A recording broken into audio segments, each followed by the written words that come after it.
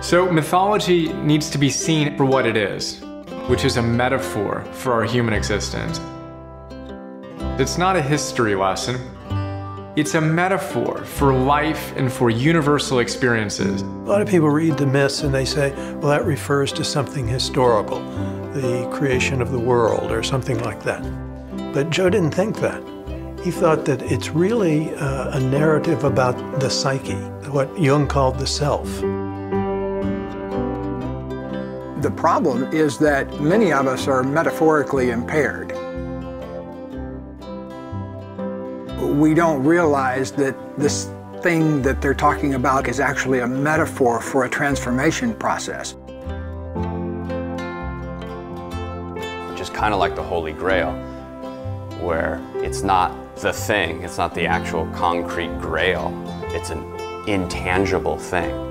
But the Holy Grail is a metaphor for that intangible feeling. And so if you look at a book and it says, you will go to heaven, and you don't realize that they're talking about heaven on earth, heaven in our bodies, heaven right now in the now, you might fall into a trance of thinking that you're literally going to go someplace else if you follow the rules. Having been brought up in a mythical culture, I was very familiar with the different motifs and themes that were encapsulated in, say, a mythical being, whether it was the Lord Shiva or Ganesh or a goddess. Just thinking the name of that person, the whole story was evoked. Carl Jung called these archetypes. Archetypes are primordial, encapsulated stories or mythologies, and they are in this form of a seed in consciousness.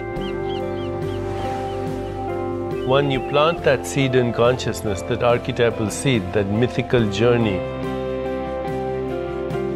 then that seed starts to sprout. And as it sprouts, the patterning forces create the situations, circumstances, events, and relationships for the unfolding of the story.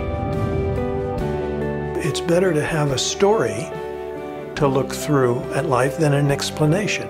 The reason for that is the story is richer.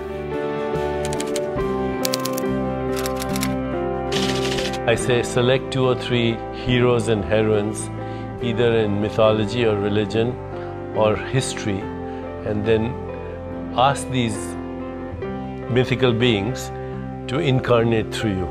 And then don't be surprised when you see situations, circumstances, coincidences, synchronicities, relationships suddenly show up that actually are part of the story that you have been seeking to express.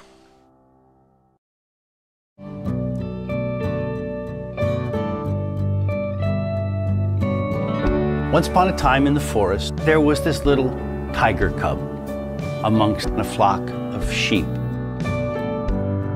And he ate grass, and he wandered around with the sheep.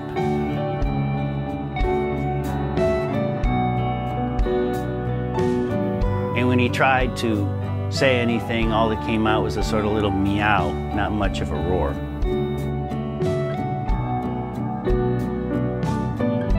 And one day, through the forest comes a large male tiger. And he's just about to pounce on the sheep, and he sees this tiger cub. And he says, "What are you doing here?" And the tiger cub goes, "Bah." Picks the tiger cub up by the scruff of the neck, and he carries him over to a pond, and he puts his face over it, and he says, "Look, see that face? You're not a sheep, you're a tiger." The male tiger says, "Okay, we need to do something." He slays a sheep and he grabs a big hunk of raw meat and he shoves it in the little tiger's mouth.